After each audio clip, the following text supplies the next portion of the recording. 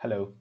In this video, I'll show you how to delete a plan in your channel. So I have a plan called Maths 2021 added to my channel as a tab.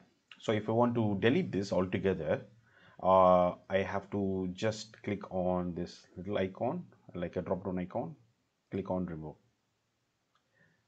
Okay.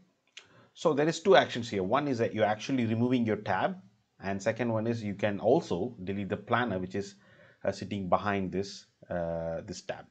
So if you want to just remove this from this channel only, but you want the planner to be not deleted, you can leave this unticked.